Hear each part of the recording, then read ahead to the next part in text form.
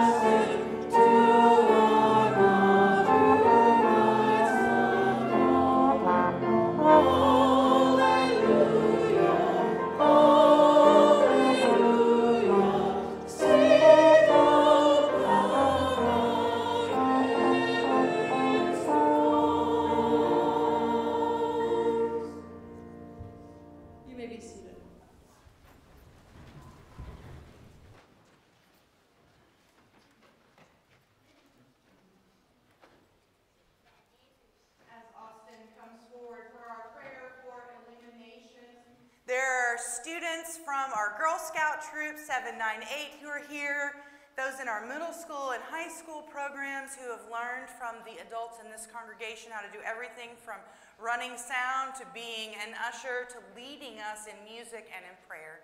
We're so thankful. Parents and grandparents and church members that you came to support them as they have learned these things from your leadership.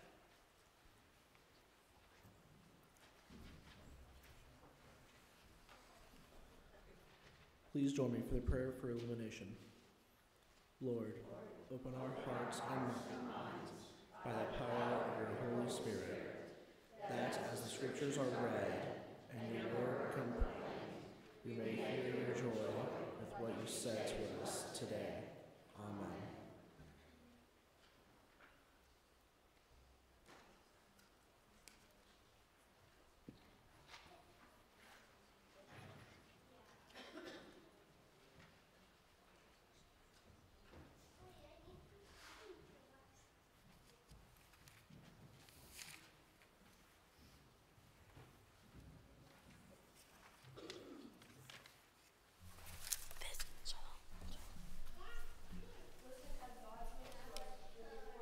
From Psalm 100.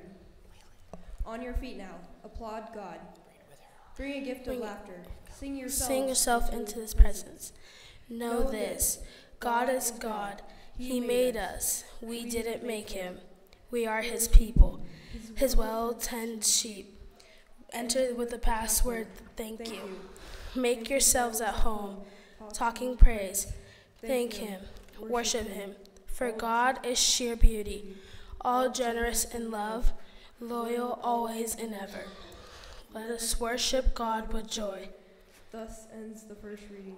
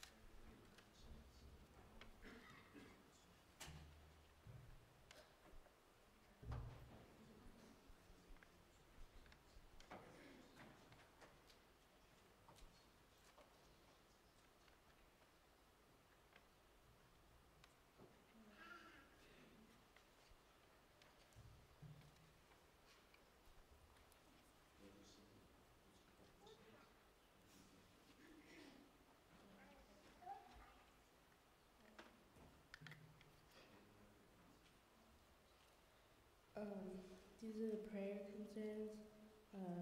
Sherry Rodriguez and Larry Johnson. Prayer concerns to be lifted up, to be filled Sunday morning of Youth Sunday. God of all generations, past, present, and future, what a wonderful day of new life and resurrection. We are so glad to be worshiping with you today. You are a God who is always making things new, yet at the same time your hope and love and grace and mercy stretch from before time began into eternity. Fill our hearts with wonder. We pray that we might see and feel and know some bit of how awesome and amazing you are. God, you know the things that are troubling us. Be with the sick and those who have lost loved ones. Bring healing to the world, Lord. We plan to live a long life, and we want life to flourish. We believe you want the same. We thank you deeply for all the great blessings you give us every day. Thank you for the exuberance of youth, the steadiness of the middle ages of life, and the wisdom that comes from years of experience. Thank you for differences and diversity and the love you give us that unifies us. We pray all this in the name of the Father and the Son and the Holy Spirit. Amen.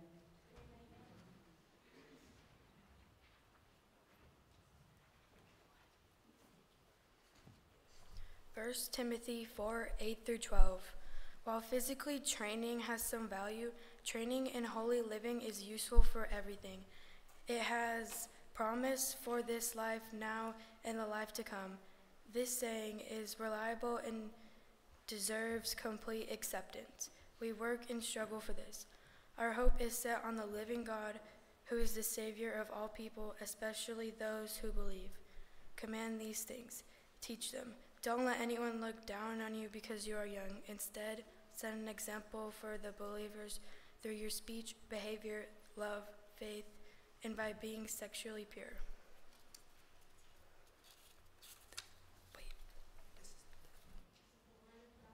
For the people of God.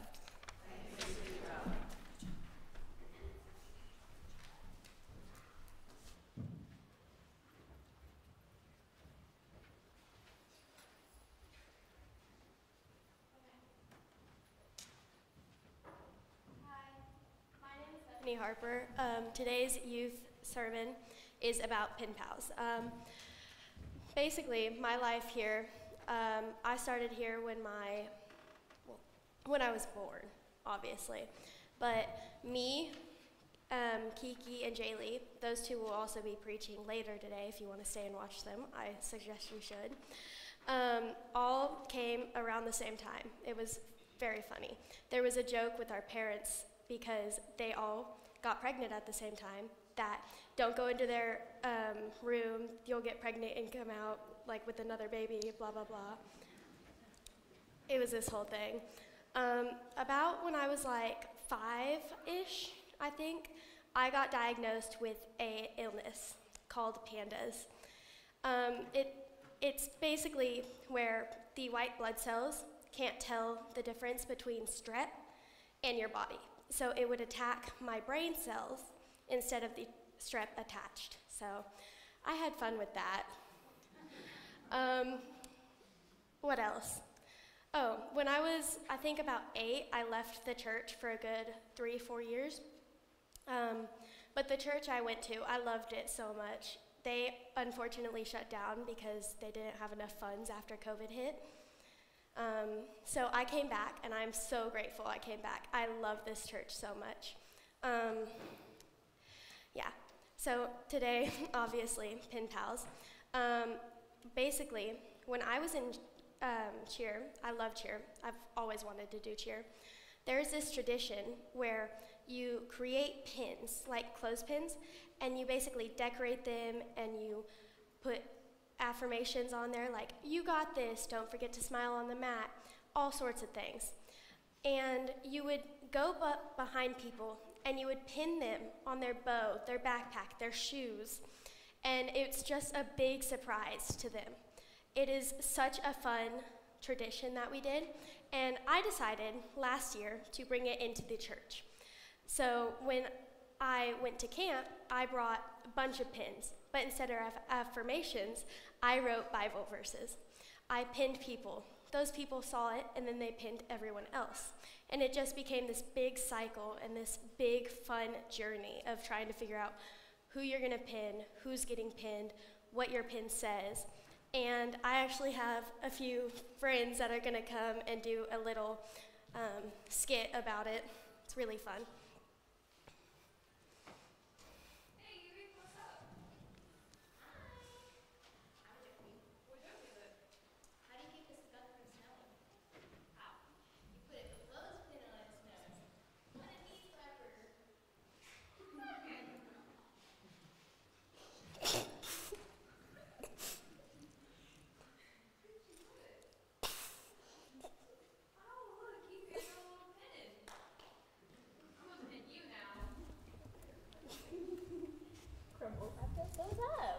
Okay, that was a fun skit. While I am finishing this up, they are going to go around and pass out all of the pins that they have to you. So if you would wait, and then they're going to hand out the pins.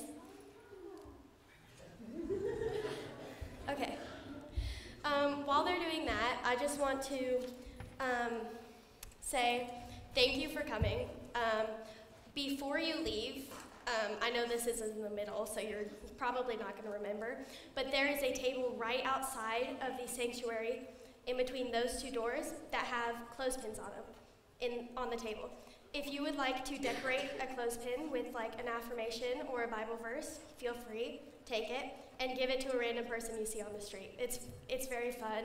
It's inspiring, and I feel like it's just going to make someone's day. You never know what someone's going through. They could have the worst day in history that they've ever had, and you could make them smile, and that's just something I love to see. So, thank you. That was my sermon. I don't know how to finish it. You know, it's just how it goes. Thank you, Bethany. As we prepare to sing our hymn of invitation. The invitation today, we have moved our noisy offering to the first Sunday of the month. Typically, we're in the last Sunday of the month, but because it's children and youth and scouts and all of these young people today, we want to invite you to help us in this special offering while we sing. As students come around with the buckets, all of the money that we collect this morning in the loose change offering will go to help our No Scout Left Behind account for our Girl Scout Troop 798. Each summer they have opportunities to grow and learn and develop, and we make sure that money isn't the reason that kids don't get to go to camp. And so I encourage you to stand and sing with joy, to give generously as we take this offering. Will you stand as you are able, in body or spirit, to join us in the hymn of promise?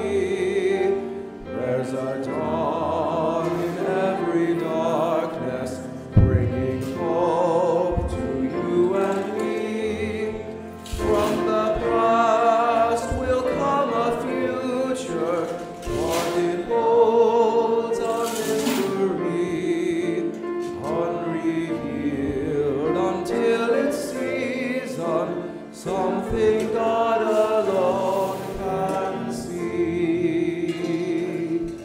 In our end is our beginning, in our time infinity, in our doubt there is believing, in our life eternity, in our death of resurrection, at the last of victory, unrevealed until its season, something God alone can see.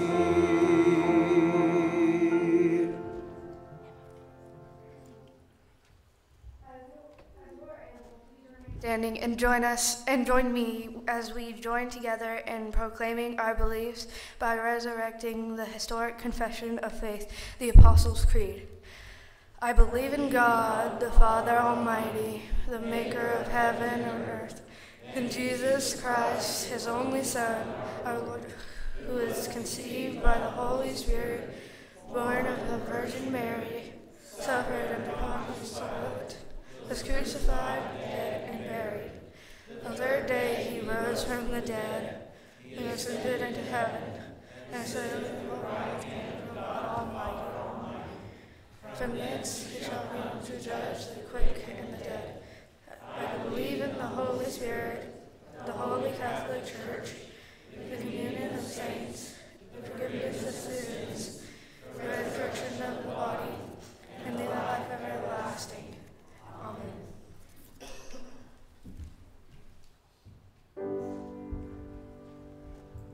Glory be to the Father, and to the Son, and to the Holy Ghost, as it was in the beginning, is now, and ever shall be, world without end.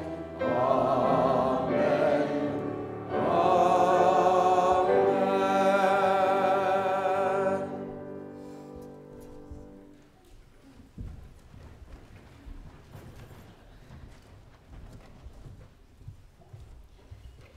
As the ushers come forward to receive God's tithes and our offerings this morning, there is a number of different ways you can donate to More First United Methodist Church.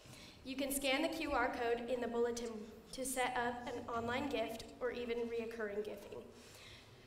Go to our webpage at morechurch.com/giving or mail to More First United Methodist Church at 201 West Main Street, Moore, Oklahoma, 73160. Today, the youth invite you to consider making an additional gift to scholarship children and youth attending summer camp. Camp for Kids entertaining first grads through graduating high school. This church has a goal of paying, this church has a goal of paying for half of each camper and send safe adults to go with us. Visit our tent in the lobby to make a support tag to go with your gift. Let us pray.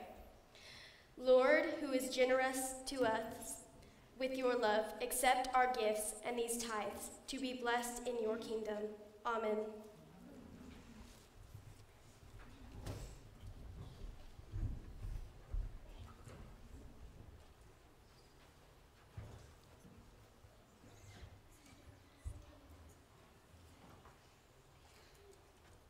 Hello.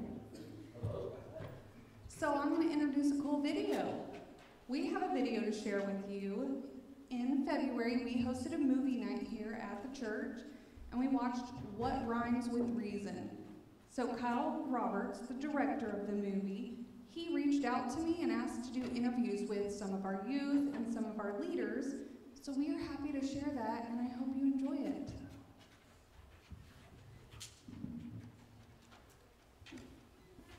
What I really love about What Rhymes with Reason is that it really emphasizes all the different struggles that youth experience today.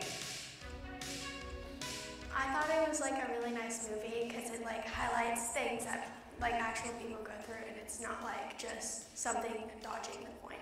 It's really hard to find media with that type of like topic and listens is trying to teach in a good way, because usually it's not done well, or it's not done in a way that people can relate to. That it wasn't all up in your face like a lot of movies are or shows, whereas this, it kind of showed the positive side, that you can get out of it and that it's not just a negative thing. I mean, a lot of people can relate to it and they can feel like they're not in this alone. It's important that we bring it to the church. Sometimes people get afraid of, if we start talking about it, is that going to make people think about it? But that's probably the most common myth when it comes to suicide. We have to keep talking about it. We have to keep being open about it. We have to keep reminding everybody that it's okay to not be okay, and it's okay to talk about it, because you can't suffer in silence. You have to have people doing things together. We are better together. What Rhymes with Reason is a great movie to show for the community. It's family friendly. It's got entertainment. It's funny. It's, you know, it's got its sad moments, of course, and it's very uplifting. And I think it's a very powerful movie that churches should be showing. You know, it's really relatable, and I think maybe if you watch it, that you'll see that you're probably not the only one going through some stuff, and that other people can relate, and if you open up, you can, like, get that help that you need.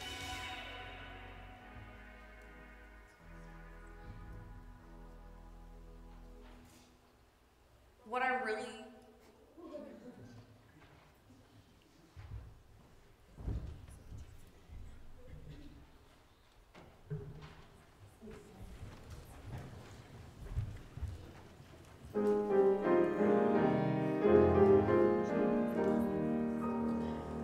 Praise God from whom all blessings flow. Praise God, all creatures here below.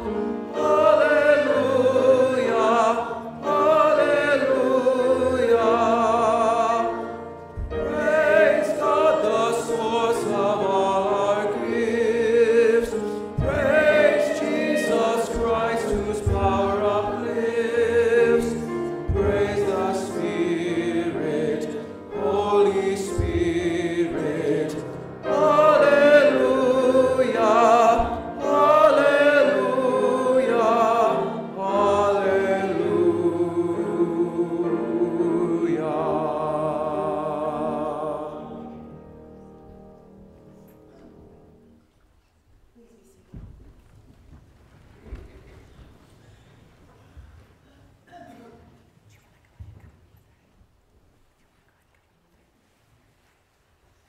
It's muted, so you just hold tight and then turn your mic on.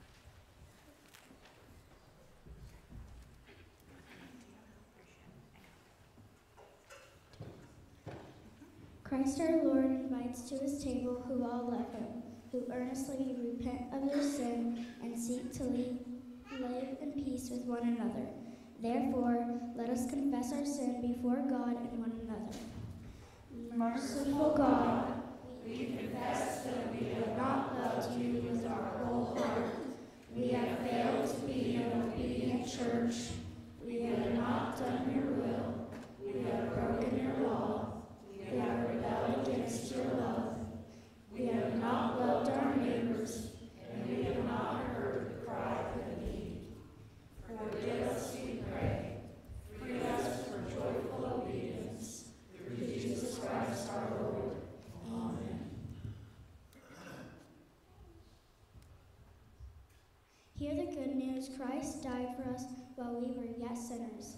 That proves God's love toward us. In the name of Jesus Christ, you are forgiven. In the name of Jesus Christ, you are forgiven. Glory to God. Amen.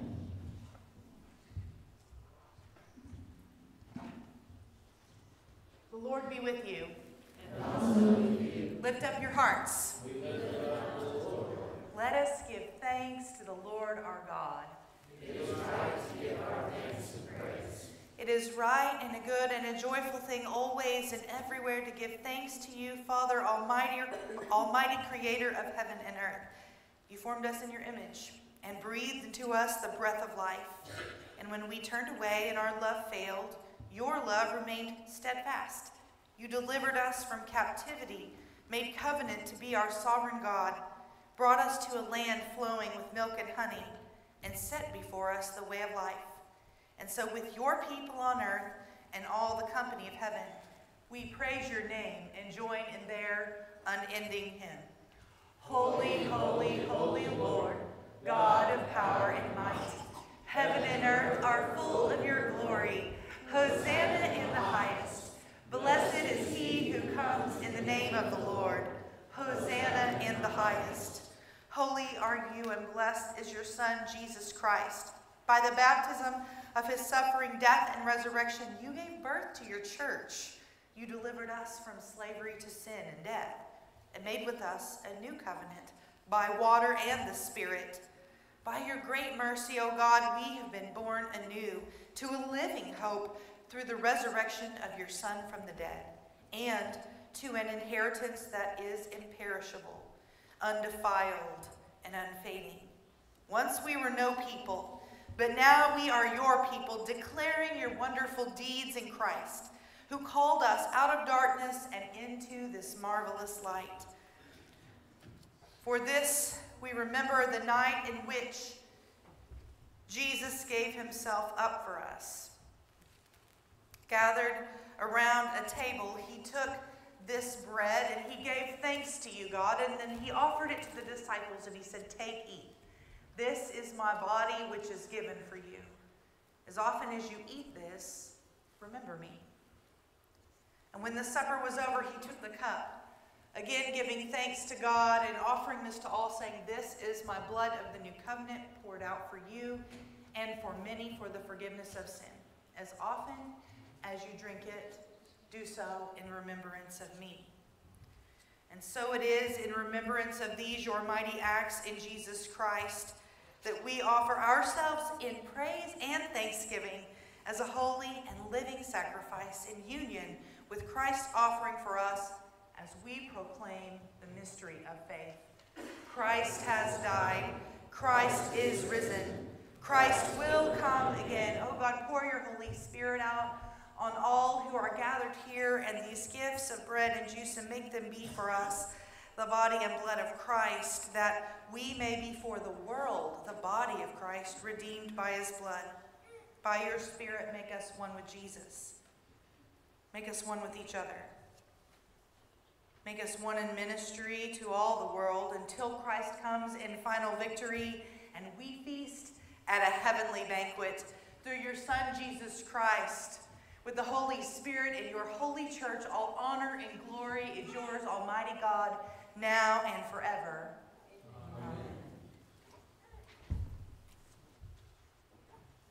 Let us be so bold to say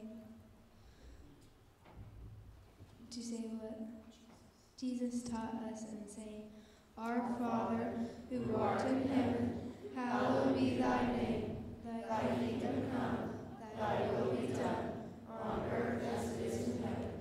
Give us this day our daily bread, and forgive us our trespasses, as we forgive those who trespass against us. Lead us not into temptation, but deliver us from evil. For thine is the kingdom, and the power, and the glory forever." Amen.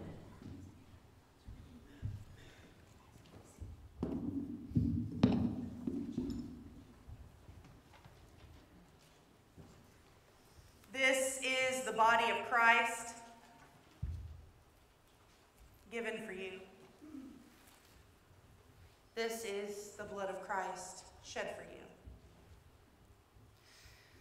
This morning, ushers will guide you forward to these stations where you will receive a piece of bread and a small cup of grape juice.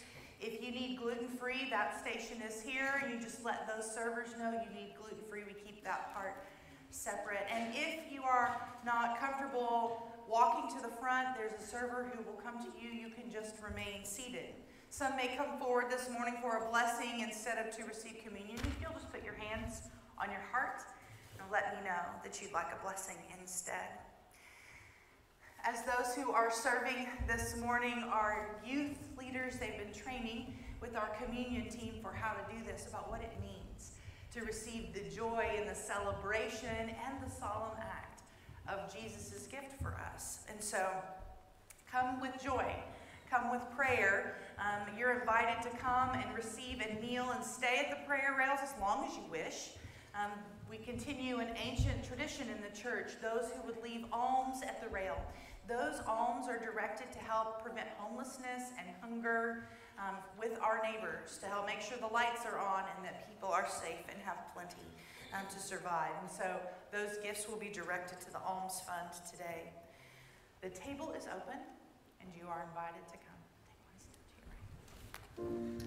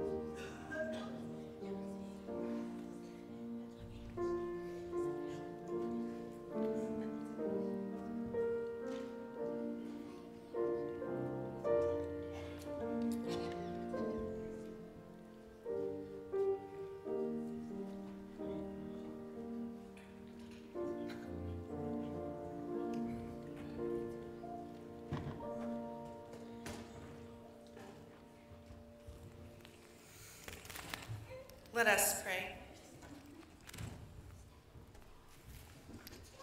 Oh God, we give thanks for this holy mystery in which you give yourself to us. And we pray that the grace that is gifted to us would grow in our lives, making us more holy, more like you, making us understand this world and your work in it. Help us to be blessings to one another as our students have been blessings to us today in this worship service. And remind us, oh God, that we're not just Christians in this room, but confirmation and baptism and now communion reminds us that we are transformed from the inside out. So receive us now as we pray in the hope of resurrection in this life and the life to come. Amen.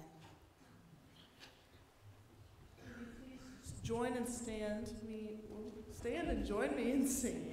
Christ is risen, number 307.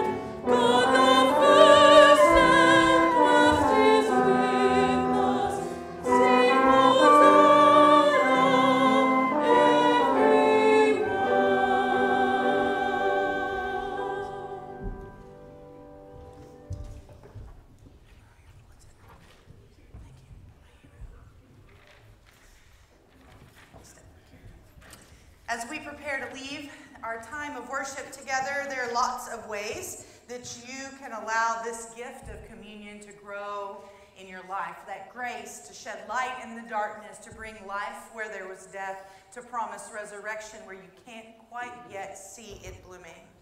And one of those things is I'd like to invite you today to join us at 4 p.m. for our next in the Emotional and Relational Health series. Our panelists, speakers, there'll be, I think, 3 or 4. I'd like to invite you to come at 4 p.m. because one of our own, Dr. Keenan Smart, is going to join us in leading the conversation around teen anxiety and depression. Whether you are a teenager, have a teenager, know a teenager, or think you might ever spend time in a room with one, this is for you. Okay? And it's an excellent continuing conversation around us understanding a real global health crisis found in our own zip code is mental illness and the lack of support that people feel in that and the isolation that comes with it. Please come to learn about that with us today. In addition, we had a meeting, our pastor and the leader of our emotional and relational health team, Audrey, had a meeting with the Moore Public Schools counseling professionals, and we asked them in the course of that time, how can we help you? Because we want to be in service to the world. And they said, well, no one's ever asked us that before. And so they said, you know what would really help is when students come to our office needing services and assistance, if they had just like a snack or a juice box, or let's make sure the first needs are met, that they're not hungry in need of that. And so we're collecting snacks that are individually wrapped, store-bought. I know you want to bake cookies, you can bring those to my office. And kid-friendly, but small bottles of water, juice boxes, those sorts of things. You can bring them to the church and leave them at the welcome centers. You can bring them to the office if the offices are open. And we will make sure those get to the school counselors. In addition, next Saturday, April the 13th, we are gathering in this room at 9 a.m. for our Safe Sanctuaries training. If you are a volunteer with children, youth, vulnerable adults, if you are a staff member, this is mandatory. If you're a community member, you're welcome. It is free, and you can come and join as we learn about how we work all the time to keep our most vulnerable safe. If you have registered, we got that. I think the registration is closed now, but you are still welcome to come. There'll be a brunch, and we want you to be part of this training. And next Sunday, we begin our new sermon series, The Last Finish Line, how to learn how to be people who live in the resurrection. Methodists are people who live in such a way that they're not afraid to die. Because we know that this life has prepared us for the next. And so I hope you'll join us in this 3-week series as we practice building team together, supporting one another, and living a life that is holy in Jesus' footsteps. And now, we send you forth from this place with a blessing. May God shine upon you. May you recognize the Holy Spirit at work in you. May you have eyes to see God moving and shaking and changing and healing the world around you. And may we find dignity and hope in this life that we live, from our youngest to our most senior, for every day is a blessing. Go in peace today.